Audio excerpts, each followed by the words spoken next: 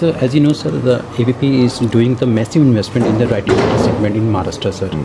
So, what impact on the market dynamics do you see on the current paper market, sir? I see there is a lot of space for further production increase in India, and since APP is coming up with a greenfield project, so I would say it's a welcome step, and it is going to take the industry forward to the next level. So, and I see market growing, various segments of markets growing with APP coming into India. So I see overall industry getting benefit, and the consumers of India getting benefit from the coming of APP to India. Okay. A part of this APP, sir, what is the current market paper scenario do you see? You see, post-COVID, sir. Post-COVID, you rightly mentioned. You see, there have been the dynamics have changed a lot post-COVID, and I see a lot of changes coming up. Number one, the traditional way of doing business has totally changed now. And we are having more and more online meetings, more frequent online meetings. And as far as product basket is concerned, many mills have, changed their product basket post-COVID. Fine paper demand has slightly, the growth is not as good as it was before COVID. And we are seeing that it may decline in coming days for writing printing paper I'm talking about, and also for newsprint. So those mills have found other areas to focus upon, and the main area is hygiene products, and single-use plastic has been banned. So but there is no substitute in India today, and mills are working on providing the good substitute for single-use plastic.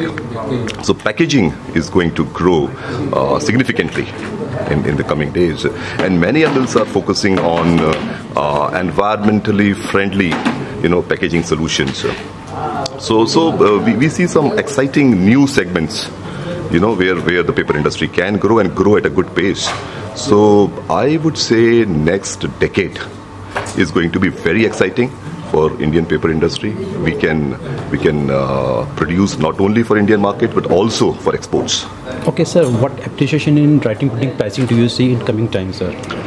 You see, this is all market dynamics. So price is down, sir. Right now, I would not like to comment on pricing part, because because we are linked globally today, okay. And there are several phenomena. You see, Russia-Ukraine war, it can have an impact.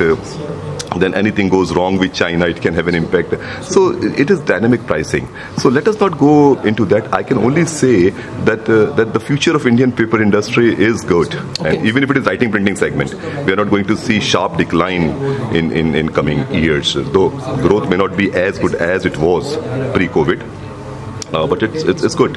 Okay, sir, just tell about your brownfield project we are going to set up in your Uttarakhand, sir. Yeah. What is the idea behind this project, sir? You see, again, as I mentioned, the government of India has done away with single-use plastic. And today, the consumers, the big companies who are wrapping their produce into BOPP films and, plastic films, they really don't have a viable domestic, option available to them. So we see a lot of market potential in this area.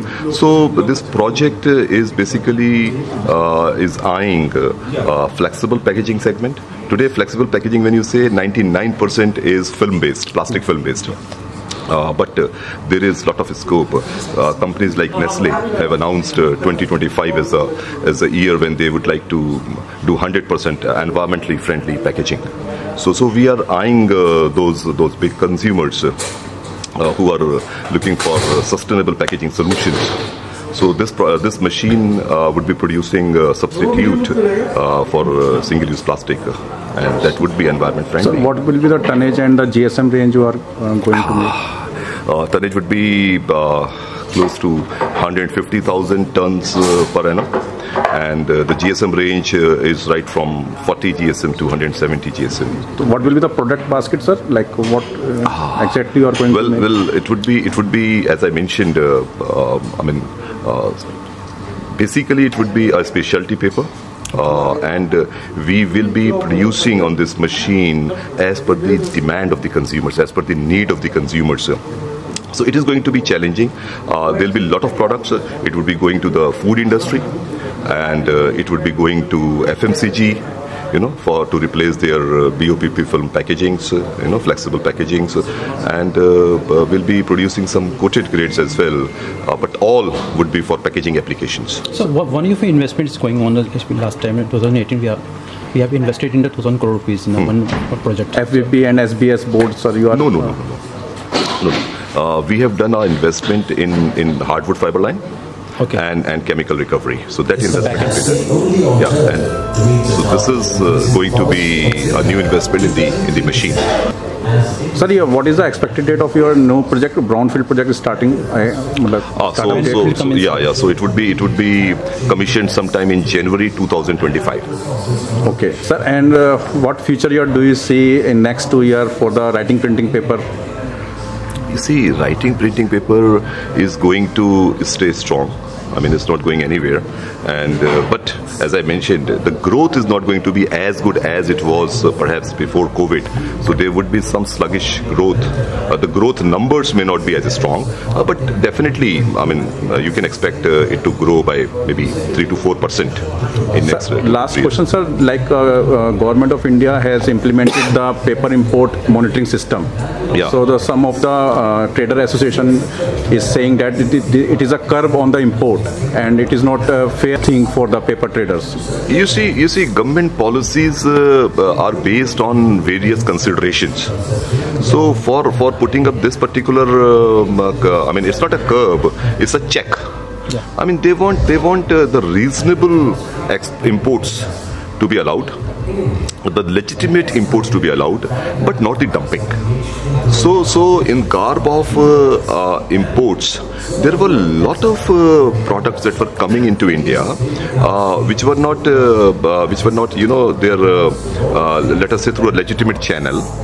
It was a sort of dumping by those companies, like their side cuts were being dumped into India at a very, very low price. So this was hurting the Indian paper industry. So government has, put his house in order now with implementing this thing, and this is going to be, a trial for other products also from the government side. And we are so very happy that government has finally, taken this step, and it is not going to hurt even the importers. You see, it was not benefiting anybody. And it was just the dumping from those companies into the country. And I think now it would be a fair opportunity for even the domestic players, to compete with the overseas counterparts. So IMF says that 2023 there will be a recession around the globe. So what do you think? Any impact on the paper industry? Or? You see this. I mean, I fail to understand the logics of economists many a time, and many a times they say something which really doesn't happen. So even if it is a recession, so recession doesn't mean that demand is going to die. Demand will be there.